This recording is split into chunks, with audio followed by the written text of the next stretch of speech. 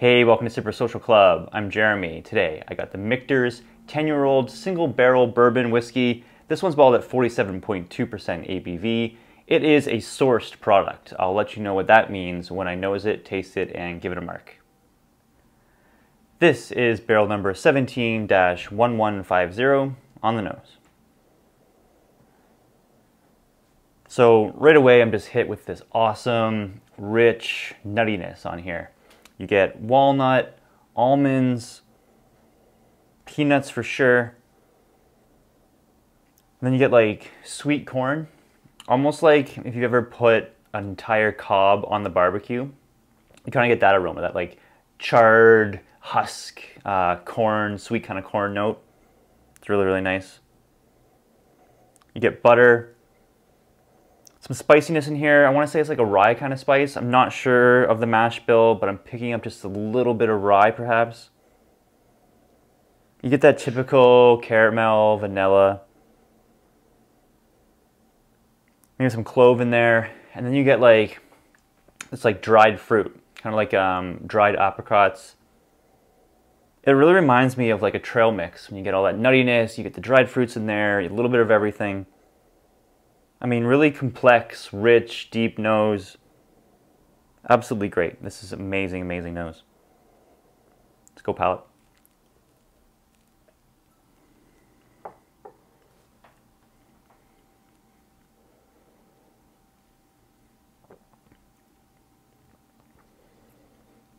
Those nutty notes carry over. The peanuts there, really, really good. The dried fruit, the apricots there again. I get this like nice sweetness, like a marshmallow kind of sweetness to it. You get super dark brown sugar, really, really rich.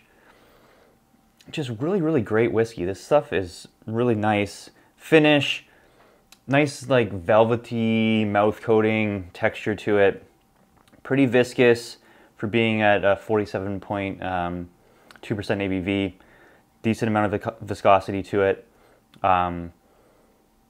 Finish, you get some oak notes, kind of like heavy on the oak on the finish, I'd say. You get a lot of like barrel influence on this, just on the finish, but really good, fits with everything else very perfectly.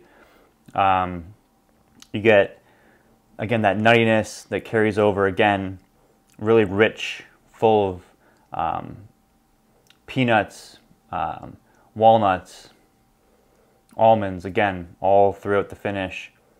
Length, I'd say it's like, it's not quite as long as you would probably imagine with all this complexity. It kind of goes about, I'd say it's medium, approaching long, but more like medium. On the scale, it's like between medium and long, it's more medium than it is long. It kind of like cuts off a little bit. That's probably my only fault with this whiskey because it's so, so good. Really, really like it. It kind of reminds me of Booker's, in the fact that you get that nuttiness in there. You get those dark, rich nut flavors, those dark, rich like brown sugar, caramel, vanilla kind of stuff. It does remind me a lot about a lot of Booker's in this bottle for sure. Score-wise for me, I'm gonna give it 90.5 out of 100. Now for value, I paid $120 US for this particular bottle. I found other bottles for 105. So between 105 and 120 US dollars, I think that price is justified. I would definitely pay 120 US dollars for this bottle. It is that good. Now, secondary prices on these, they can get up to 150, 170-ish on the secondary. So you're looking to pay about, you know, $50 more on the secondary, which isn't huge considering what some bourbons go for on secondary markets. I think once you get up to the 150 points, I would start deducting a bit of value, but still, for $120 US, I think that price is justified, which means I'm going to leave value at 0. So 90.5 out of 100 on this one. Now let's just talk where this whiskey's coming from. So like I said before, it's a sourced whiskey.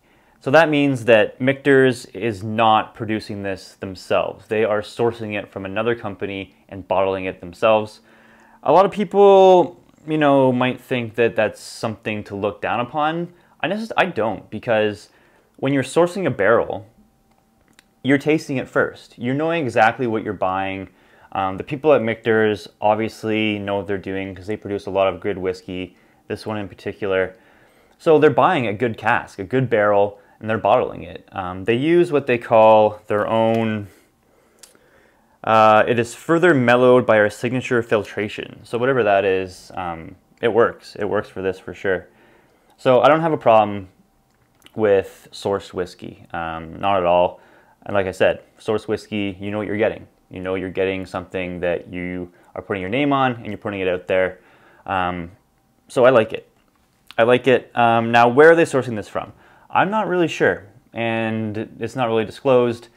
Like I said, this reminds me of Booker's. So I would say maybe it's sourced from Jim Beam.